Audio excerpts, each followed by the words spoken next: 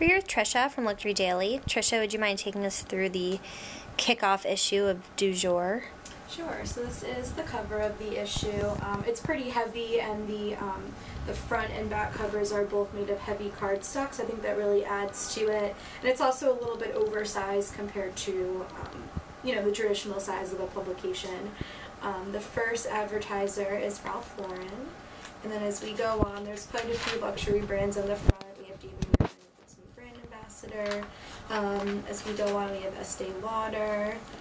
Just quite a few placements here. Is one from Cartier right in the table of contents. And you can just see there's Marc Jacobs as well. I think that there are so many luxury advertisers in this issue. I think it's a really great place for different fall advertising and just getting a brand message out there to different consumers. And there's so many different types of brands between apparel and travel and hospitality.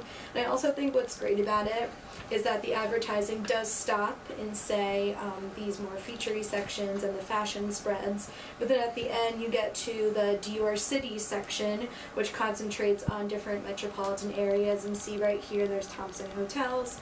So the advertising does pick up again, and there is lots of content, and then you can see different ads throughout, a few pages down. And then on the back cover, there's Hermès with an ad for its scarves. Great, thank you.